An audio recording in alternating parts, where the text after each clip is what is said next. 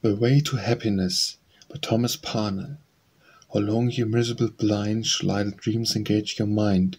How long the passions make their flight at empty shadows of delight? No more in paths of error stray, the Lord that Jesus is the way, the spring of happiness, and where should man seek happiness but where? And run to meet him at your need, run with boldness, run with speed, for he forsook his own abode to meet thee more than half a road.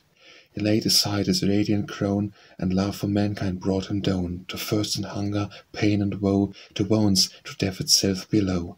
And he that suffered these alone, for all the world despises none.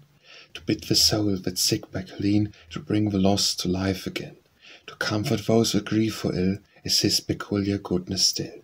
And all the thoughts of parents run upon a dear and only son, so kind a love his mercy shew, so kind and more extremely so.